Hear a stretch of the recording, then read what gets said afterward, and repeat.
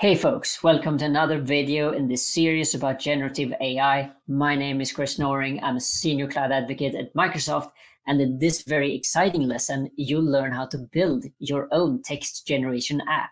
Isn't that super cool? As usual, you can go to this bottom link here at the slide, aka MS Gen AI Beginners. That will show you the entire series of everything you want to know. But this lesson is very hands-on, so without further ado, let's go into Visual Studio Code, your code editor, where you can see how we can craft our own code and build our own AI augmented app. So let's start off here, where we used to be, right? We have an open text window. There are a couple of things I want you to know about building apps like this. One of them is how to import Azure OpenAI. We're going to need this to instantiate a client. But before that, we need libraries called OpenAI and .env. OpenAI, this is the library that helps you make it easy to make those calls towards your Azure OpenAI or OpenAI resource and get that response back from your AI assistant. The other bit here is going to help us during development time, and it's called .env. .env has the role of loading secrets and other environment variables from an environment file. The idea is that you have some kind of key value setup where you say, these are my keys and these are the values that go with it. In general, and this is a very strong recommendation, don't put anything that's secret within your code. Separate secrets from your code, typically by having them as environment variables or elsewhere, somewhere that's not the code, because what happens if you check this in, someone will be able to use and authenticate and use your resources. You don't want that to happen. So what we're looking at here is how .env helps us by taking the values within the .env file, load those in as environment variables, which makes it simple then for us to refer to them as we instantiate our client. So here we're building our client by calling Azure OpenAI. There are three things it needs to work. One of them is an endpoint. This is something that you can find within Azure portal with your deployed cloud resource. Next piece of information that it needs is the API key. And this is your unique secret that says that you are you. And then we need to specify the right API version. This one tends to change over time, so definitely check back to our official Microsoft Docs to make sure that you're using the right version. Using the right version will ensure that you have access to the right features on Azure OpenAI. Now, deployment is also one of these things that's important because you can deploy more than one model on the same cloud resource. So imagine that you want to, for example, deploy DaVinci or maybe ChatGPT 3.5 Turbo. You need different models for different things, especially if you try to embed code, that's a model of its own. You try to do chat conversation, that's another model, and so on and so forth. So you need to read up a little bit on what kind of deployment that you need. But you can think of deployment as what type of model am I using? Now on line 18 here, this is the interesting part, right? This is what you feed into your AI application. This is the prompt. This is the instruction that you want some kind of answer to. So in this very simple case, we're saying complete the following, and we're saying once upon a time there was a something something. This is a fantastic example of how you can build your own story. So if you got kids at home or maybe a niece and a nephew and you want to tell them a great story, why not use that AI assistant to be able to do so? And here we establish something called messages, and this is how we can establish some kind of prior conversation. So this could either be you starting out your conversation, or this can be a whole list of messages between you as a user or the system. So let me just show you quickly what I mean in case you wanted to establish a really long conversation that's been happening for a while. At this point, you would just add this and say that to the system, for example, that you are a curator at the museum. So if you change like this, this will mean that your AI assistant suddenly changes behavior, that it needs to consider this piece of information before it responds. So this could be super interesting if you want to build an app, for example, that works for museums. Or you can either say it's a curator at the museum, or you could even say that it's Abe Lincoln, and it would actually tell you a story like it was Abe Lincoln.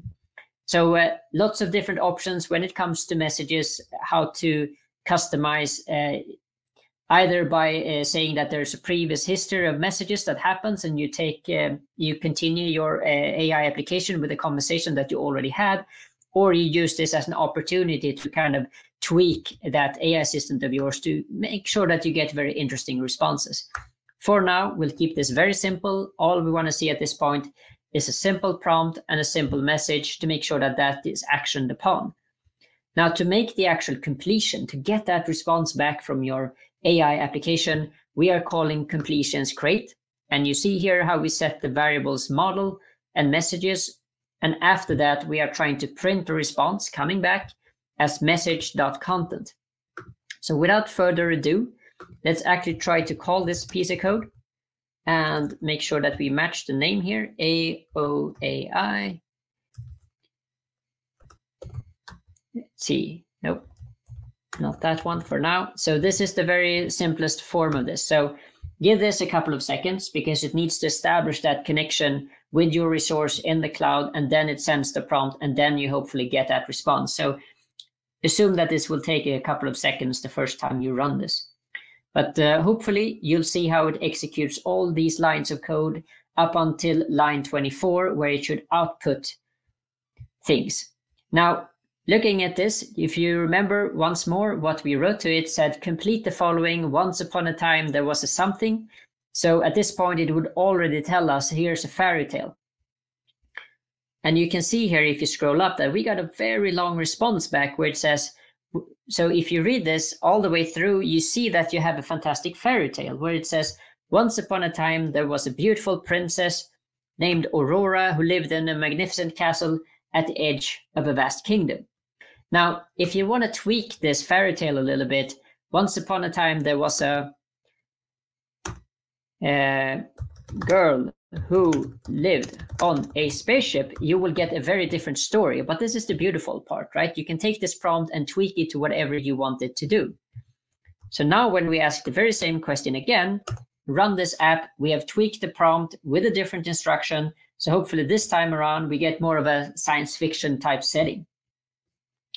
Now, if you scroll back, we have our unique story. So if you are a parent, if you are an uncle or aunt, you will be able to be that favorite relative who always tells net new stories. So at this point, we have a girl here called Nova that lives on a spaceship since she was born. And Nova is fascinated by stars and the possibility of discovering new planets. I'm already hooked. I want to hear more about this story, and I hope you want to. Now, this is nice, right? I mean, we have a fairy tale story. That's already something that's very useful. But if you want to have an everyday kind of application, you might want to look at an app like this instead. So in an interactive app, you probably have a way to collect information. And how we collect information in Python is by using an input construct. And at this point, we want to tell the user what we're after. So we're saying, I want you to name the number of recipes, for example, 5, could be 1, 2, 5, and so on. We also want to ask the user for what ingredients do you have in your fridge or your cupboard. So at this point, we're saying, we think you have something like chicken or potatoes or carrots, whatever have you in your fridge. And then, of course, we want to make sure that we are inclusive. So we add some kind of filter that if you are allergic to peanut, we don't want to show you some kind of peanut recipe because that would be bad for your health. And then after we've inputted all of these ingredients, now we construct a prompt that has these templates here with the curly brackets. So number of recipes would be interpolated here. The ingredients in your cupboard would end up here. And the filter would make sure that we don't have, for example, any recipes containing peanuts. And then ultimately we'll do just like the fairy tale application and set messages. And then we end up printing the response. So there's quite a few different bits here. So what we want to do at this point is to clear things up a little bit and see if we can actually run this app as is. So AOI, this and this. So now that we run this, we expect to be prompted. So number of recipes, 2. List of ingredients is, well, if you know Chris, you know that he always have chocolate at home. and he probably has, I don't know, caviar. Maybe not the best ingredients for creating something, but hey, it is what it is. And filter, I'm not allergic to peanut, but let's just humor me and say that I am. So at this point, we just wanted to produce a recipe based on this user-driven input. So now it's not only producing recipes that I can use, but also shopping lists. But let me show you the two different recipes that we did get. And the first recipe is chocolate caviar tart. Now, I have to admit to myself, I've never tried chocolate and caviar together, so I'm not sure it's a winner.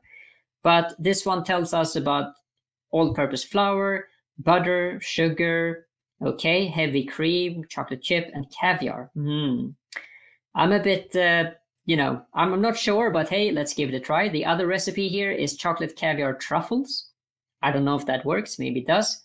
Heavy cream, caviar, cocoa powder. But at this point, you might be thinking, that's way more ingredients than I might have in my cupboard or fridge. I mean, and for that reason, there's a shopping list. I'm not sure this app works as it should, but I think you get the idea here. So that if you want this app to actually respect the ingredients you have at home, you can always tweak the prompt and say, so here below here, you see that produce a shopping list and please don't. So I thought I was being very courteous here when I say please don't. You can actually use very strong language here and say, and all ingredients must exist.